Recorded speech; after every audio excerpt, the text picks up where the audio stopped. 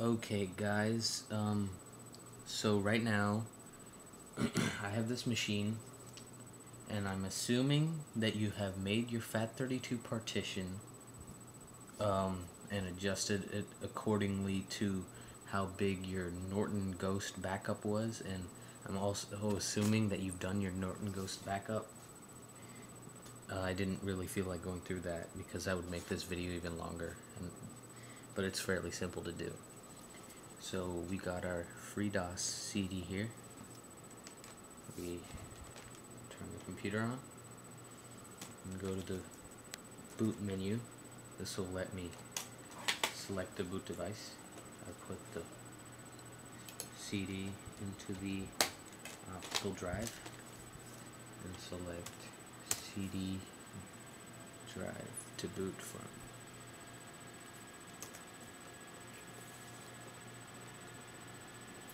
And you hit 1 to boot from CD, and it says install to hard disk using FreeDOS setup. Select English unless you have a different language. Hit continue with FreeDOS installation. Start installation of FreeDOS 1.0 final. So I can't really, let's see if I can get a close up of this. As you can see, it says drive letter C for the installation path.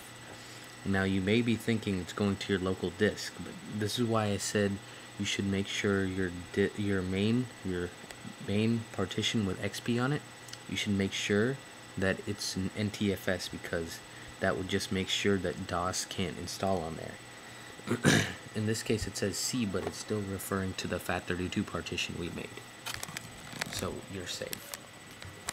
Just hit enter, and are the above directories correct? And hit yes. And you just go down using the down arrow until you go to done, and proceed with installation.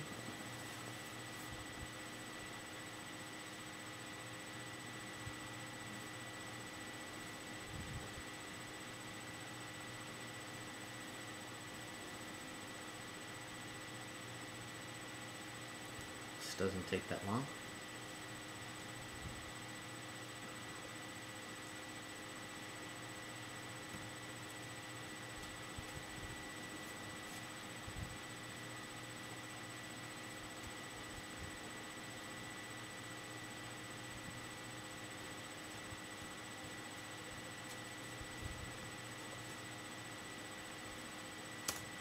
And it's done.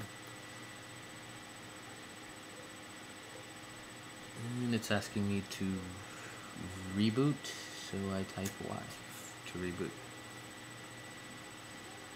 And it's still gonna boot into XP, so we're gonna start. I just want to show you something to make sure you have.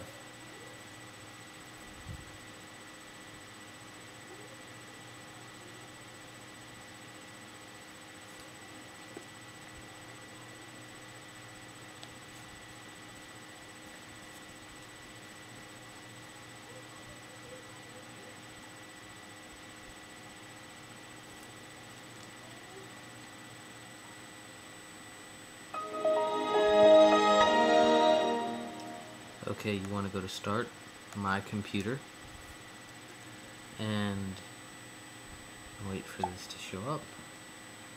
And if you look, you should see a bunch of new files in a folder that says FDOS. That's where your FreeDOS installed, and now you can verify that FreeDOS is installed. So make sure you have your ghost image on here. I have my ghost image right here. And remember, I told you before, make sure you have ghost.exe copied from local disk or your C drive, program files, Symantec, Norton Ghost 2003, and there's ghost.exe. Copy that over to the root directory of this partition, the one where you installed FreeDOS, and right there it is, right there. Okay. So now, with FreeDOS installed, we're going to use our partition logic disk. Just going to put that in. I'm just going to force shut down here. Okay. Turn on the computer. Hit F12 again. And boot from CD.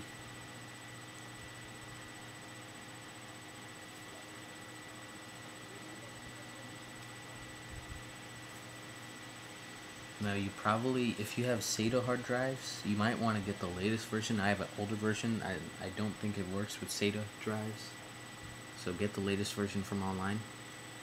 So we load up partition logic, hit OK, and verify that you have two partitions, one for your FreeDOS and one for your XP. The one that labeled NTFS should be your XP, and the one labeled FAT32 should be your DOS. So what you want to do is go to disk up here in this menu and hit write basic MBR, hit write changes and hit OK and OK, and then you want to go to disk again and hit MBR boot menu and make sure both your partitions are listed, and you can edit the timeout in this bottom box right here. I'll just let mine is 2 seconds, wait 2 seconds before it boots into the default, which is XP, and you hit OK, and it says boot menu written, and close and hit reboot.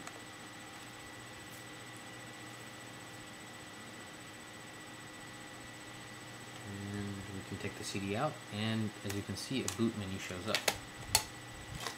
Now you have an option to go into XP or DOS. The NTFS one is XP and the FAT32 one is DOS. So let's go into DOS here and boot with that.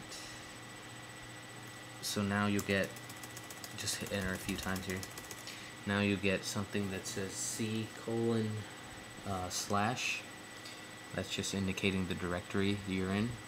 The C drive is, now it considers the installation directory the C drive, but it's not really the C drive. As you saw in XP, the C drive is where XP is installed, but DOS considers where it's installed to the C drive. But anyways, so remember, make sure you have your ghost image on this partition. Next thing, make sure, remember, you have to have ghost.exe copied to the root directory. If you type dir, it'll list everything in the directory. And if you see ghost.exe is there, if I type in ghost, this will load. And then you can do, and then I'm assuming you know how to do this, but I'll just go through this anyways. And you hit local partition from image, and then you find your image and hit OK and OK, OK, and this is where is the final decision. I'll just hit no because I don't need to restore anything, but I might just demonstrate this. But first I'll have to delete my XP partition. So we'll just get out of here. So now what we're gonna do is put in partition logic again. Now I wouldn't recommend you do this because I'm just about to wipe my XP drive just to show you that it works, that I can restore it. So we boot from the CD again.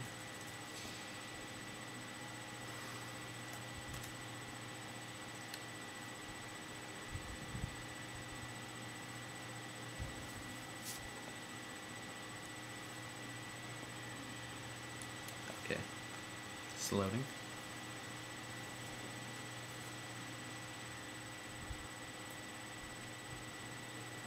I'm sorry I can't show you this in detail because I have to use my eyesight because my camcorder